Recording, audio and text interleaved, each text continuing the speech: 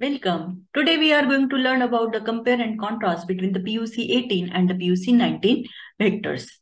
Both of these vectors, they are the E. coli cloning vectors, and it is also allowing the manipulation of the foreign DNA fragment.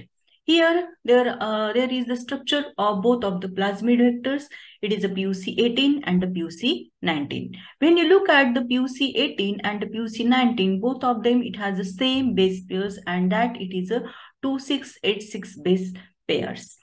And both of these plasmids, it is having the two selectable markers. One, it is the ampicillin resistant gene, okay, and the second one, it is the LAGZ, okay. One, it is the ampicillin resistant gene, and the second one, it is the LAGZ. And here for the cloning, okay, for the cloning purpose, there is a use of the second marker, and that it is a LAGZ. So in the LAGZ, there is a presence of the multiple cloning site. Okay, in both of the plasmid vectors, pUC18 and pUC19, the MCS, that is a multiple cloning site, which is allowing the cloning of the foreign DNA fragment into the vector. It is where it is into the LAGZ. And both of the plasmids, they are encoding the part of the beta galactosidase, and that it is the alpha peptide. That is this LAGZ, it is allowing the coding of the alpha peptide, which is involved into the alpha complementation.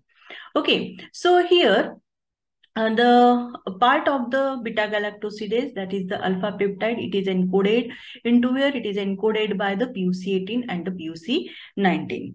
And both of them, okay, both of them, it has the regulatory sequences. Okay, it is the LAC-R binding site, that is a LAC repressor binding site, and there is a PLAC, that is a promoter from the LAC operon. Okay, that is a LAC promoter, it is present. Okay, LAC promoter, it is present into both the pUC18 and the pUC19. And both of these plasmids, okay, both of these plasmids, it is derived from, both of these plasmids, it is derived from the vector, and that vector, it is a PBR322. And from the PBR322, the pUC18 and the pUC19, it has the ampicillin resistant gene, okay, and it has the origin of replication. Okay, it has the origin of replication. It is a PMB1 origin of replication.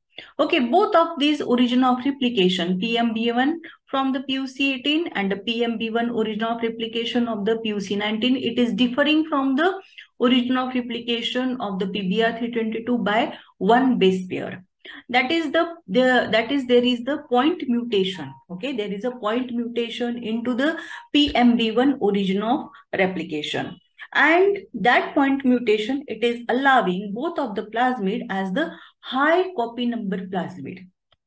Okay, here the plasmid pUC18 and the pUC19, they are the high copy number plasmids, and this it is due to what? This it is due to the point mutation into the PMB1 origin of replication, which is now defective into the regulation of the replication of the plasmids.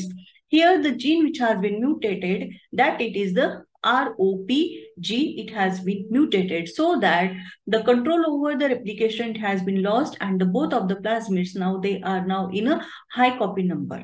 Okay, so here in this way, there is the characteristics of the pUC18 and the pUC19.